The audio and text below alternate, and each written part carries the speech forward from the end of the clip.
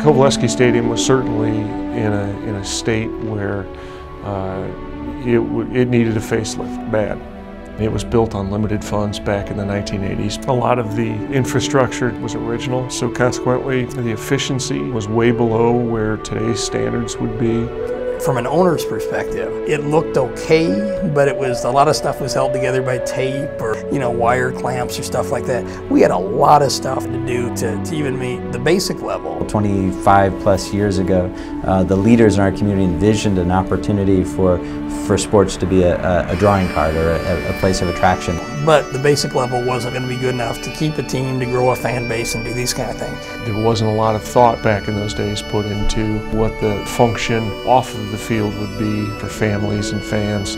The park really was in very modest shape, to say the least. Now we could have decided, it's just not going to work. It's time to shut down, let somebody else, do this. We gave it a try 25 years ago, but we thought, no, I think there's a neat opportunity here. It was pretty easy to see that this project was important to the city. It was important to the residents. It was brutally obvious that this investment into the stadium, into that part of town, would have a big impact. JPR was fantastic to work with. They think not just like architects, but they think like business people.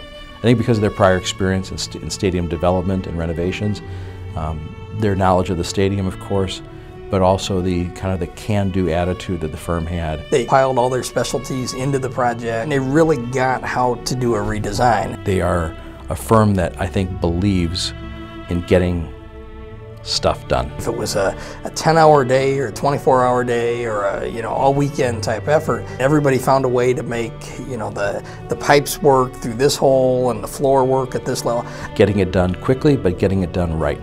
We tend to look beyond just the design, and we try to put ourselves in the shoes of whoever the owner of a facility may be. And those kinds of people I like working with. And think of all of the ways that any feature that you're designing within the ballpark can help to generate income for the team. We kept asking ourselves, will this attract more people? Andrew's a very smart businessman. His goal is to put a good product out there on the field, to make an area where people can come and enjoy themselves and have fun. Will we be able to get a return on investment on that improvement? So they weren't just trying to push cool, neat, interesting improvements, but they were looking at it from a commercial standpoint. If we make these improvements, will it attract more people?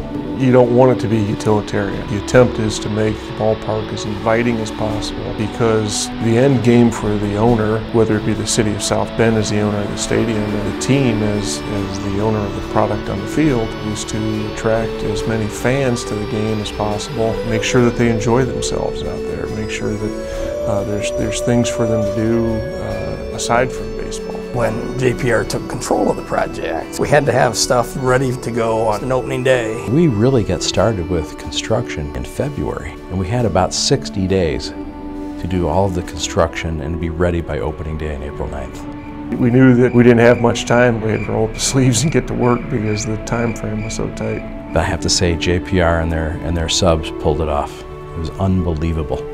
Unbelievable, and the work that they did, everything was first class. I've heard stories of people who will go to the game early just to get one of those seats in the right field area.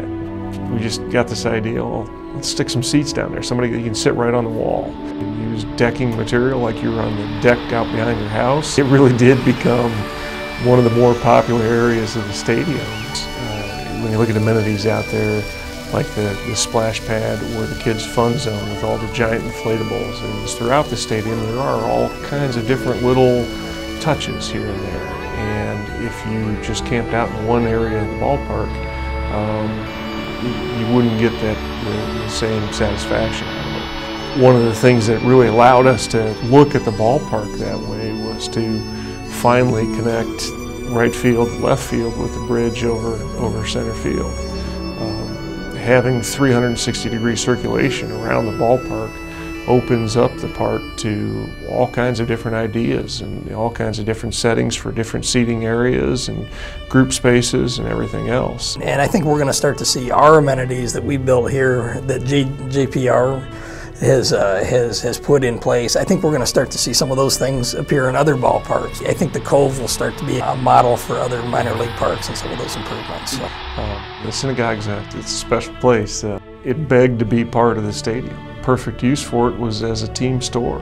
They oversaw not only the renovation, but the foundation had to be fixed. We really sought to be very true to the architectural elements of 111 years ago. But it fits. It feels like it should have been there. One of the best team stores in all of sports. I mean, it fits and it keeps the history. Everything was done just right. The fit and finish of all their work was extraordinary. And when we opened the gates, the crowd was in awe. Because all of a sudden, it felt different than it did for the last 25 years. It felt like someplace that people wanted to go and experience. I knew that it was a good project. The time we went to a game, we had to wait in line to get in. And for years, that had not been the case. You could just walk right in, and there wasn't a crowd. There just wasn't any feel. The citizens of the area have something to be really proud of. This year was really the rebirth of our stadium and sort of a re-energizing of our downtown as a result. There was certainly a buzz in the community. They have a structure that is probably one of the prettiest stadiums now in all of minor league baseball. They had a lot of people coming up to me and saying, hey, what you did down there at the ballpark is great. You haven't been there in years. It was a great return on investment for the city. The city owns the stadium. For us, it was good affirmation that we did what we were hired to do. JPR pulled it off. It was unbelievable. Nimble, entrepreneurial, and moving rapidly. Everything was first class.